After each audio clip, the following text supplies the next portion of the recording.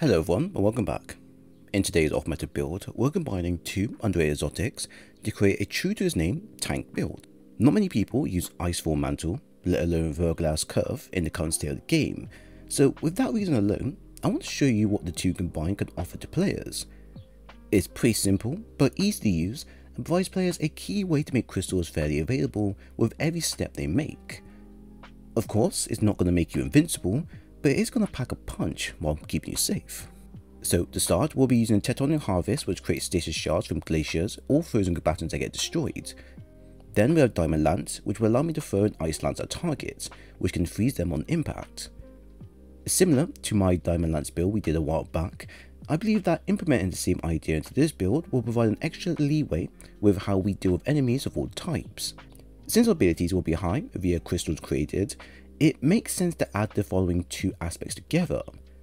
Although aspect area for the Titans do offer some good alternatives that don't sway too far away from the core of the build, so there is flexibility if you don't like what's being shown. For Fragments, we then have Whispers of Shards, which will boost our grenade regen rate for a short period. Whispers of Chain, where while standing near frozen targets or crystals, you take reduced damage. Whispers of Fissures, which will increase the size and damage of our Shattered Stasis effect. Whisper of Rending, where primary ammo weapons get a 43% damage buff. And then a Whisper of Conduction, which allows stasis shards to track to you. The key mods to have here are Fissures, Chain and Conduction, with how often our crystals are created. Maximizing our defense will allow us to tank more shots than normal and legendary content, and then turn our crystals into landmines will easily separate the area from being overwhelmed by force. With how often crystals are created, you can in fact swap your grenades to other versions instead and still retain the overall strength of the build, which may be ideal if you're not good with using glacial grenades at all, or if you generally lack the key mod to support a high cooldown grenade type like such available. For mods and stats, having a tier 10 resilience, discipline and strength is going to be recommended for supporting the three key areas we'll be using. Don't worry about needing to reach tier 10 via the armor stats alone, as we will be using front mods to help support these areas easily. For resilience case, we have ours at tier 10, and we aren't using any front mods to support this area. This is because it's quite easy to build into a high resilience via selected armor and fragments bonus effects. At tier 10, we will have a 22-second cooldown rate with 30% damage reduction in PvE, which is going to be combined into ICEFALL Mantle's effect once active. We also have the bolstering detonation mod that will grant us 20% class ability boost when we hit an enemy with our grenades. With this and the crystal applied, you should be able to survive a GM level sniper hit with a 0 of health, although this is not recommended because of the slowness of the build, and generally it's not recommended to use this in such an environment. The discipline is the same with ours at tier 7 and with front focus added.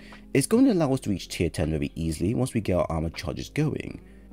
Our cooldown will be a minute 16 when using glacial grenades, but with Whispers of Shards on top of the cooldown rate, it will negate the high cost grenades provide while also allow us to make full use of them the best way we can think of. I also added the bomber mod just to further support the area with a 10% boost, although this is not also required. This is going to be the same for our strength stat at tier 7 as well, with Front of Vigor also pushing the stat to tier 10. At this level, we will have a 57-second cooldown for using our Shiver Strike as much as possible, although this does get reduced further when using stasis shards are added to the mix. This has been useful in a number of ways, such as allowing me to use our melee to inflict slow, but most of the time we'll be using it to escape bad situations when we can't deactivate our ICEFALL quick enough. For the armor charges, we have Charged Up, which will provide a +1 to how many charges we can carry. This, paired with Harmonic Siphon, Elemental Charge, and Powerful Attraction, allows us to retain a high precision of orbs of power on hand when we are using our abilities, weapons, and class ability. This of course then leans into the surge we are using, which is ×1 stasis weapon surge mod for the 7% damage buff, and then having the recuperation mod for quick health regen when needed. Add on time dilation for increased self buff duration, and all time based effects will be greatly increased. If you plan to use your heavy a lot, then don't forget to add on the heavy ammo finder and ×2 harmonic reserves mods if you intend to use stasis rockets or stasis machine guns a lot. For the weapons, we have the Verglas Curve exotic bow, which allows players to create stasis crystals after defeating enemies, which is key to making the build fully viable. The exotic works well when combined into a fully stasis setup, as you can make use of the fragments to enhance the crystals you create. In many ways, the weapon feels more like a support weapon with how well and protected the exotic effects kick in. And this is kind of how I view the weapon as a whole in terms of its role. Combining this with ICEFALL Mantle and Fragments that provides damage reduction, overshield, and ability regen allows users to be more free in selecting what aspects of grenade choice you desire. With the right setup, like shown, this weapon can fully enhance stasis effects times 10 without the user needing to have key mods present, which it does show. For heavy, we have Williams Terminus machine gun with dynamic sway reduction and killing tally. This is a great heavy to own if you have ever done the King's Roll raid, as the following is not only hard hitting and great against majors to mini bosses in endgame, but also because you can increase the weapon's magazine size just from its origin trait. Now the version I have is more for minor to mini bosses threat and not so much against big bosses, however that does not mean it can't be used against bosses. With its origin trait, I can double my magazine size after getting some kills with killing tallying, and then use all of that against the boss itself, which is beneficial for one large burst of damage. With the right perk combo, you can get this weapon to have around 100 plus in its base magazine with certain perk setups, but this does require users to have enhanced key perks, which is something that's quite time consuming, but if you go with what I currently have, that should be good enough. With Season 2 just around the corner, I can see Stasis focused seasonal mods making an appearance, and hopefully pushing players to give Stasis more or less a try. If that's not the case, then that's not a big problem, as this build is designed for off-meta activities, with how both good and bad the setup is. Firstly, the good. The build offers a vastly increased walking stasis tank that will always have damage reduction and overshield wherever they go. From ICEFALL Mantle giving us the quick overshield on demand, shards we create and collect reinforcing our overshield when needed, and the glacier crystals also giving us a damage reduction while near them, you can take a full-on blow from a lethal hit from a legendary boss and survive it with at least a silver of health. The idea here is to abuse the damage reduction by using Verglas' exotic effect to constantly create crystals where we stand, and then keep using those crystals to soak up as much damage incoming. In case the crystals do get destroyed, they will grant us shards that will not only regenerate part of our lost overshield that we lose, but also grant us key ability regen from fragments down to the mods we use. Lastly, if you really want to play it safe, then having a secondary weapon like Nestor Oblation with destabilizing rounds and repulsive brace will give us a quick and on-demand overshield for literally a single kill. These sort of combo is simple to use, and they both interact very well with their effects, to the point of being a huge recommendation to those who like a bit of synergy within their builds.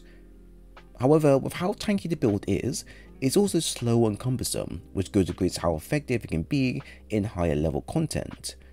Although you can deactivate ICEFALL when needed, you will have a delay to when you can activate it again, which means you have to rely on other means until then.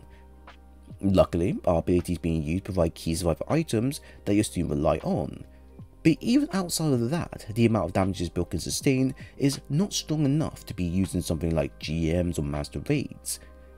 At legend and below, the build can do pretty well and can survive lethal hits like mentioned before, but the moment you go into master and above, that's where the build will fall apart, and sadly the only way to make it more viable in master and above is to apply with a melt in the mix, which is limited to a few items. This doesn't mean the build is useless though. I use this in legend content completely fine, and with how strong Stasis already is, this is something I would recommend a new player to use if they ever want to try legend lost sectors for the first time. I recommend this only because the given activity is both short and can also be relatively hard to do, but not impossible to complete, so using such a build will grant you an easy way to navigate said content at your own pace. Overall, the build delivers on making two uncommon exotics common in design and overall feel they offer to the players. But what do you think? So there we have it. I hope you all enjoyed the build breakdown. If you have any thoughts on the content shared, then please leave a comment below. But at the same time, if you enjoy the content and want more of these videos in the future, then leave a like and sub while here. I will leave a dim link for the build below. And if you want more stuff like this, then I have a playlist available covering all types of builds you desire. It was great sharing today's video with you all, and I hope to see you again soon.